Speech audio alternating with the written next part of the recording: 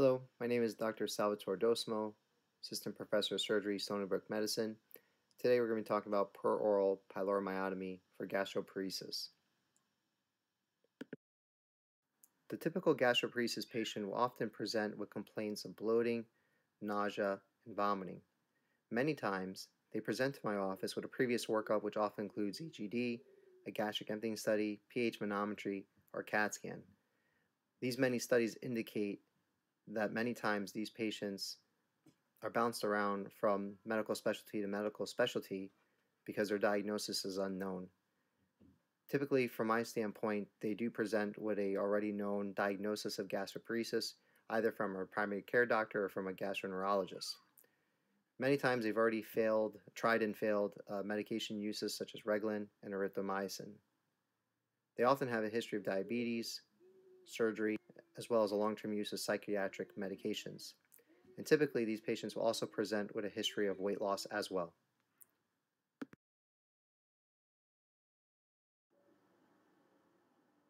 In this particular case, we present a 61-year-old male who presented with complaints of bloating, nausea, and vomiting. He also had a previous gastric emptying study which demonstrated 45% activity at 4 hours. He tried previous medical therapy, which included Reglan, with no success. And most significantly, he also had a 60-pound weight loss over the past 3 years, and an average of 4 points gastroparesis cardinal index score. Typical etiologies of gastroparesis include idiopathic gastroparesis, diabetic gastroparesis, as well as post-surgical patients contribute as a remaining portion.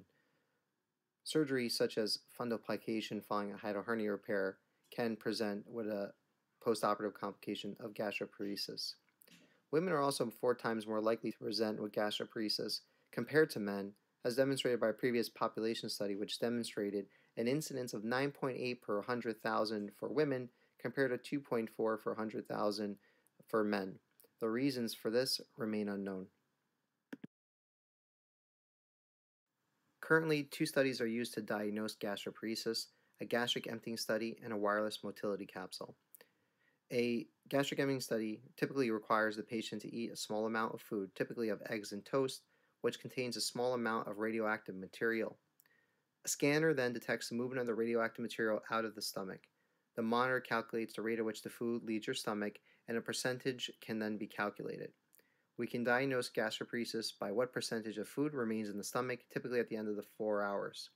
A 35% typically demonstrates severe gastric emptying. A wireless motility capsule can also be used, with a gastric emptying time greater than 4 hours, signifying a diagnosis of gastroparesis. The Gastroparesis Cardinal Symptom Index is a well-documented and peer-reviewed scale that I typically use in my own practice to evaluate the severity of the patient's gastroparesis. However, it is more useful to track whether or not treatment is working. And if you ever read any studies regarding gastroparesis, you would typically see references to the pre and post gastroparesis cardinal symptom index scores.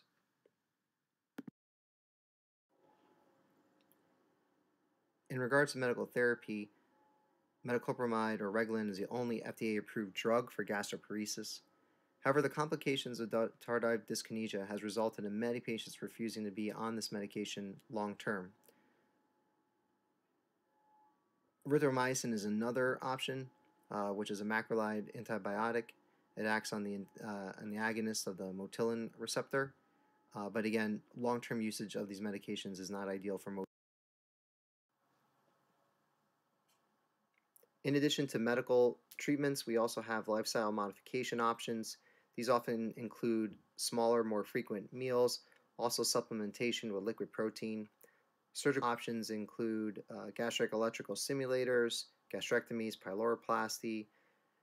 In terms of the gastric electrical stimulator, the one produced often most commonly used is by the Entera therapy system by Medtronic, which delivers a high-frequency, low-energy stimuli to the stomach in order to ensure motility.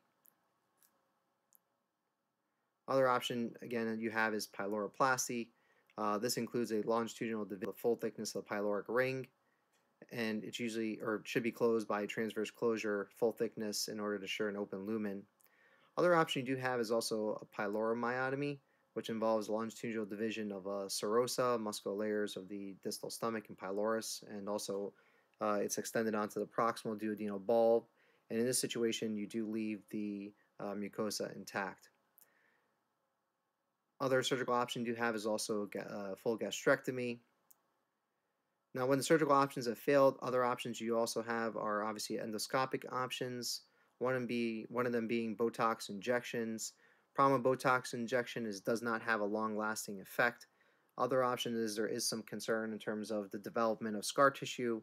So if you are going to proceed forward with a POP procedure, you might encounter scar tissue which can hinder your procedure. Other options include a decompressive PEG, but again, these have a high morbidity and really does not solve the problem of your nutrition. And in most cases, if you do place a PEG, you also need to include a feeding duodenostomy tube as well, which also has its own morbidity as well. And then finally, our one last option that we're going to focus on for the rest of the talk is the peroral pyloromyotomy.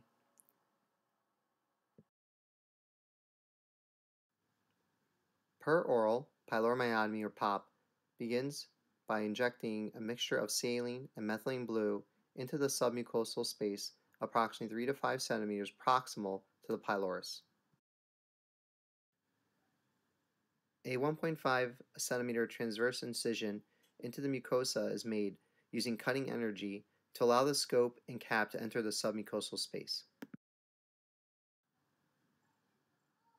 The submucosal tunnel is then extended toward the pylorus.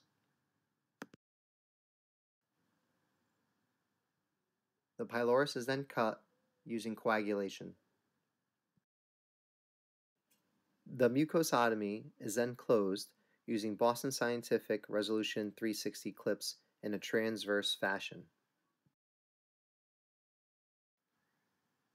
The following is a list of what I typically use for a POP: a GIF H190 scope, a silicone-based endoscopic cap, and also carbon dioxide for insulation that is more rapidly absorbed compared to air. An Irby electrosurgical unit, a hybrid knife, injection solution which consists of methylene blue mixed in 500 cc's of saline, 80 milligrams of gentamicin and 1 liter of saline, and Boston Scientific resolution clips. I use a lesser curve approach compared to the greater curve approach. I start approximately 3 to 5 centimeters proximal to the pylorus on the lesser curve. I found two significant advantages to this approach: one, shorter submucosal tunnel, and two, easier closure of the mucosotomy. Difficulty is noted in passing the scope through the pylorus. The stomach is then irrigated with the gentamicin rinse.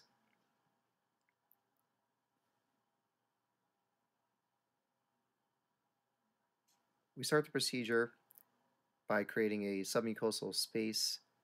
This is created by injecting our mixture of saline and methylene blue beneath the mucosa.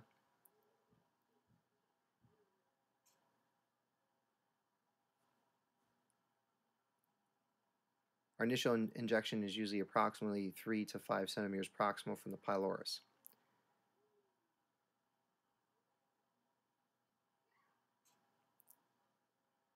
Using cut energy, a 1.5 centimeter transverse cut is then made through the mucosa into the submucosal plane.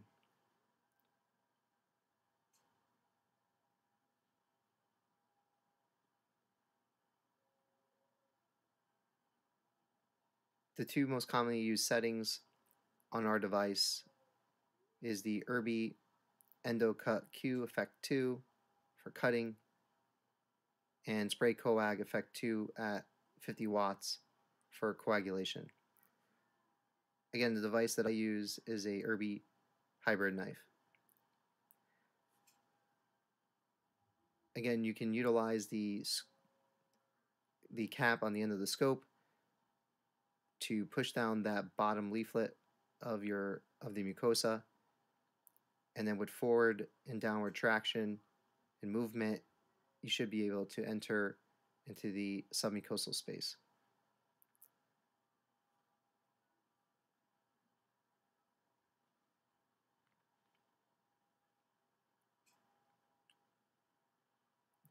Here you can see that dark blue area below the white pyloric muscle. That is the area that you want to continuously inject and cut in order to develop your submucosal tunnel. CO2 gas is used throughout the entirety of the procedure. And again, this is to prevent respiratory effects of the pneumoperitoneum, which can occur if a full thickness tissue division is made during the procedure, or if the procedure itself becomes fairly long. And again, the reason why is because CO2 is more rapidly absorbed compared to air.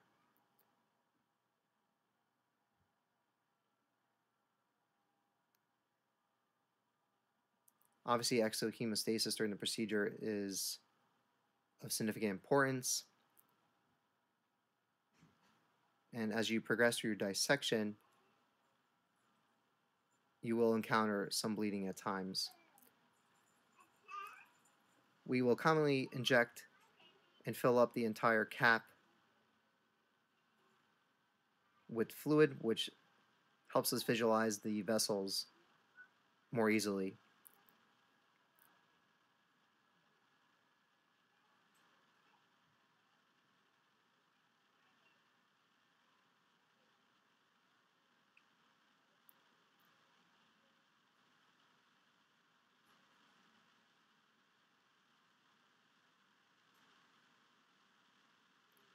And again, we continuously inject below the white pyloric muscle. And this is also the area that we will continuously cut and coag in order to develop our submucosal tunnel.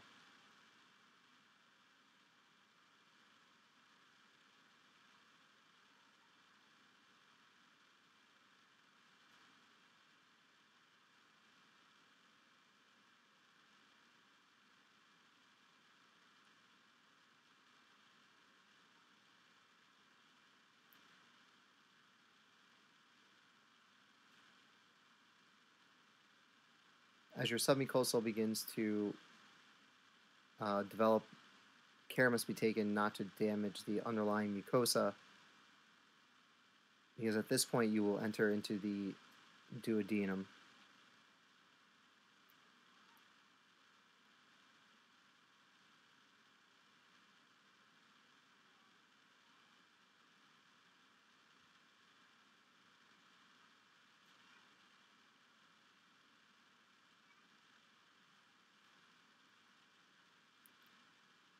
The best way to keep the mucosa down away from the pylorus in order to optimize your dissection is to have a continuous forward motion on your cap, continuous CO2 insufflation as well.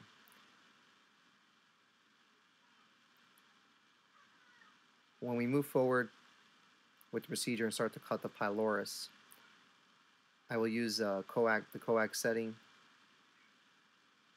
In most instances, we will use a distal to proximal motion in which we place the hybrid knife tip beyond the edge of pylorus, deflect upward, and then slowly pull the knife back in order to hook the muscle, and then cut.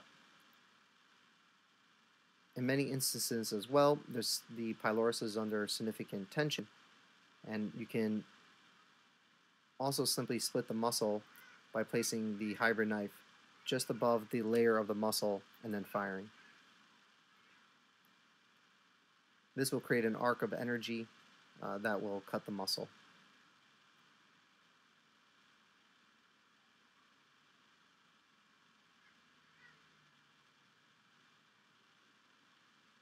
The question always arises, how much do you cut? And from my experience thus far, you want to continue to cut the pylorus until you see the underlying mucosa. In the majority of instances, you will start to see a light blue mucosa underneath where the pylorus muscle originally was. This is where you should stop your cutting.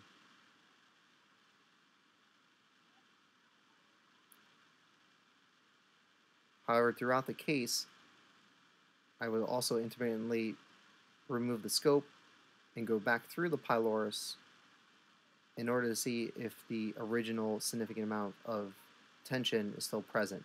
If it's present, I will go back and continue the pyloromyotomy.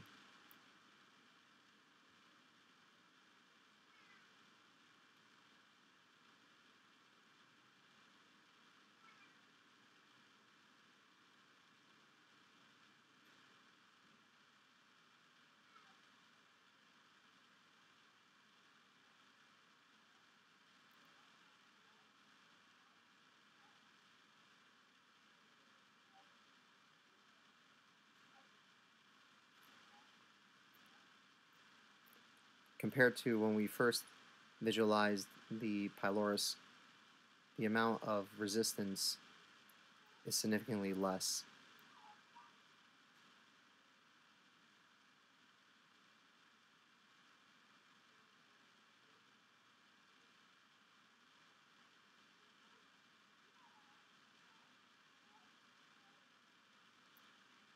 In order to close the mucosotomy,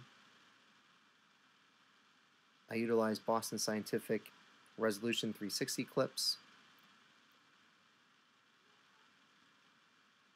Most commonly, closure usually requires approximately 4 to 6 clips, and I will always place one clip just beyond one of the far edges of the mucosotomy, which then creates 2 ridges above and below that allows for easy placement of the additional clips.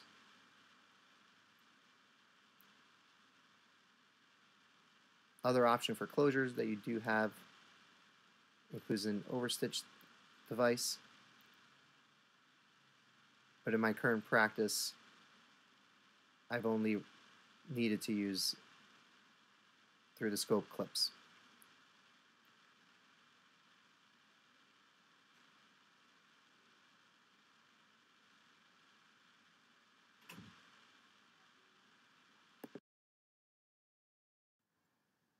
POP is a safe procedure. A recent publication evaluated 54 patients who underwent POP who were discharged home on the same day as the procedure. These patients were compared to 54 patients who were admitted following the procedure. They found no significant difference between readmission rates and complications. Expectantly, total costs for the same-day discharge patients were less.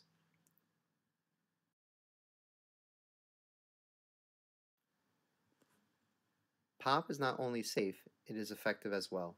A publication with one of the largest sample sizes in the literature found the 4-hour retention rate on gastric emptying studies were 17.9%, down from 46.4% following POP. Also, a normal gastric emptying study was noted in 50% of the test subjects on follow-up imaging.